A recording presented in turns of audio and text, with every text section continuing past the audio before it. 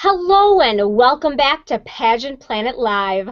I'm Stephanie McGrain, and tonight I'm joined by the beautiful Chantéa McIntyre, Mrs. California, United States. Welcome, Chantéa. Hi, how are you? Oh, I'm doing so well. So excited to have you, and I'm so looking forward to all of the fabulous tips and advice you're going to give us tonight. I'm excited as well. Now, I have to say, oh my goodness, you have 3 kids and you look so amazing. So you Oh. have to tell us, what tips and advice do you have for us to look fabulous like you in swimsuit? No excuses. I think that's my biggest tip. You really just have to go to the gym, and no workout is a bad workout. There are times I did not feel like crawling to the gym, and I did it anyway. Just consistency. Skipping one day is not going to kill you, but skipping several days will make a difference. And just really being conscious about your diet. I definitely didn't starve. I don't like to starve. And so for me, it was about eating healthy, making good choices, and just being consistent and knowing it was fun to put myself, you know how you put a Victoria's Secret model on the fridge to keep yourself motivated, and it was fun to finally have a picture of myself that was like my own motivation. So just be your own motivation, know that you're worth it, and know that you have to be consistent. Well, that's great advice. And I liked how you also said that no workout is a bad workout, because sometimes I work out and I'm like, gosh, I feel like that was a waste of time, but be Right? consistent and yes. No workout's a bad work. I always tell myself that because a little bit at a time makes a big difference. Completely agree with you. Now, you had mentioned that during the preliminary competition, you did not receive any awards. So, do you feel it's more about being consistent across all areas of competition rather than trying to stand out in one particular category? That's like consistency is my theme for this interview. But Yeah, yes, that's I right. 100% agree.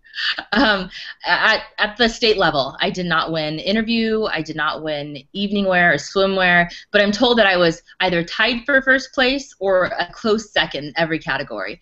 And I think in the Mrs. United States system, you have to be just consistent across the board. There's no what is that ballot called where you can pick based on your gut feeling who should be the top 5. It's not that way in this Okay. system. It really is cumulative points. So if you're going to bomb evening wear or bomb swimsuit, it's really not your title to gain. But if you can be consistent across the board, it's yours to win.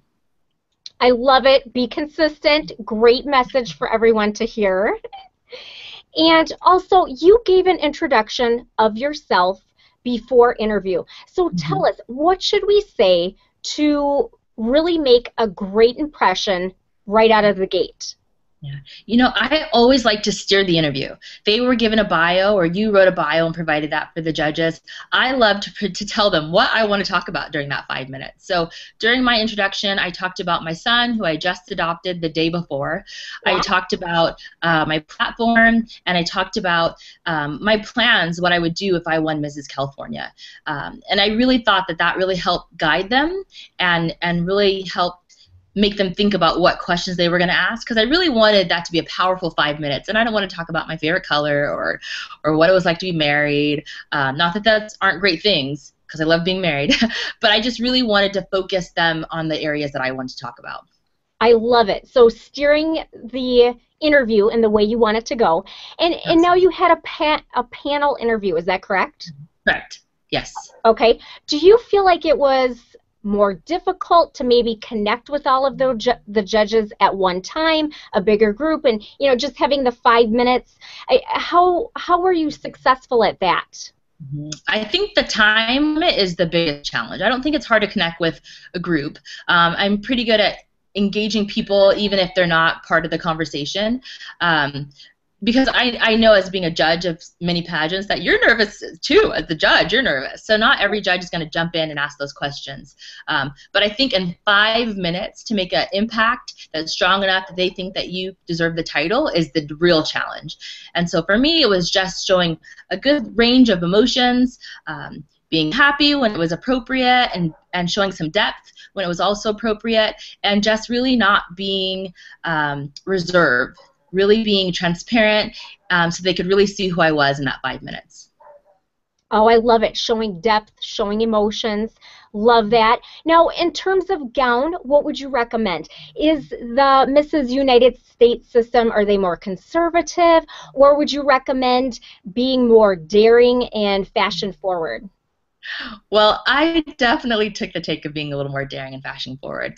My director, Janice Ward, and my gown designer, we decided we were going to just take the plunge and go with something a little more trendy. We went the two-piece number.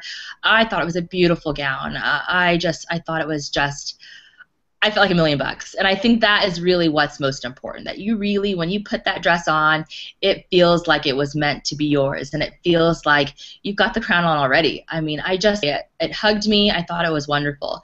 But at the same time, the winner was a little more conservative than my dress. Probably everybody's was a little more conservative than my dress.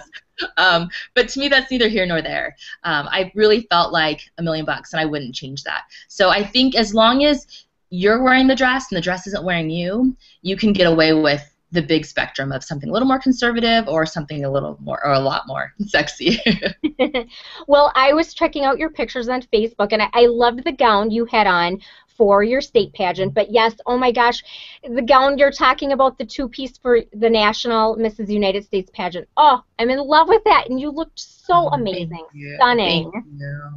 It was so fun. Crown Diva here in Santa Monica, they designed that for me. Christian Sochi Designs, I don't know, but it was breathtaking, custom made for me. It was awesome. Loved it, and you looked amazing in it.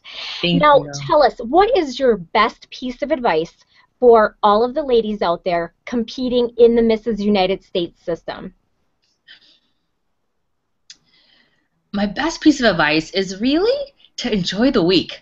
I was just thinking about that this morning, about what a great time I had connecting with those women. Pageant girls, as you know, we are multifaceted. We tend to be the cream of the crop. And so to get 50 women who are married and working or staying at home and juggling it all, it was just so much fun. And so I was really glad that I didn't have my game face on so tight that I couldn't enjoy the week. And so that would be one piece of advice, but I know that you're asking me about the actual competition. So another piece of advice I would give is have a strong passion, because I think that Mrs. United States is such a great platform to sharing a women's issue. I heard infertility support. I've heard postpartum depression. I heard, those are two that kind of drew to me. But there were so many issues that these women were passionate about and really were making waves in their communities locally and then statewide. And then if you win on a national level, I think it's a really great platform to do that. Wow. Well, great tips and great advice. Oh, my goodness. Thank you so much. You're welcome so much. I'm so glad it worked out. This is a blast. Oh, me too. So happy. And I have to ask, when are you crowning your successor? I'm crowning my April 12th, I believe, is the day. So we're counting down. It's so fun to meet these girls. I've got some beautiful, articulate women that are competing for this title, and I think we're going to do really well at the national level again this year. Oh, so exciting. We'll definitely be watching to see who you pass along your crown to. And best wishes to you for continued success. Thank you so much for joining me. Likewise. Thank you so much. And thanks to the viewers for tuning in. And for more great interviews like this one on how to succeed in pageantry, be sure to subscribe to Pageant Planet's YouTube channel. Thanks again, everyone. Thank you, Chantéa. Welcome. Thank you. Bye, guys. Bye.